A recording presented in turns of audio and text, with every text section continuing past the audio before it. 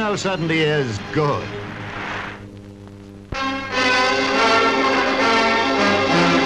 One of Her Majesty the Queen's recent engagements at Buckingham Palace was attended by the Sardauna of Sokoto, the Emir of Khano, and other Nigerian leaders.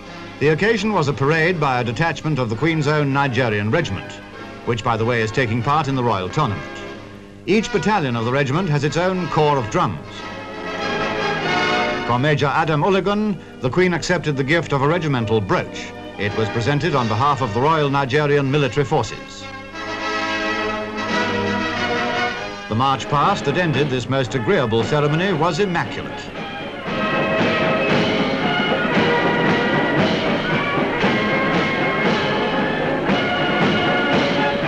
Visiting Earls Court with Prince Philip and Princess Anne, the Queen came to enjoy that great show, the Royal Tournament. The Prince carried out the inspection of the three-service Guard of Honor.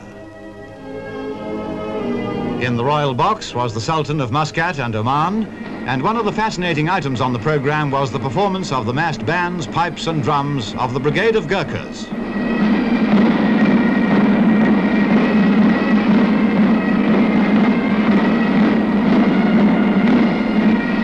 The musical drive by the King's Troop Royal Horse Artillery is always a favorite with spectators.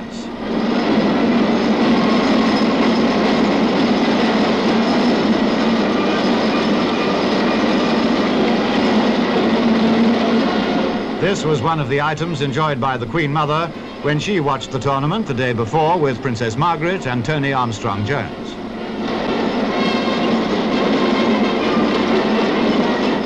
And the massed bands of the Royal Marines. Here was parade ground performance at its most precise.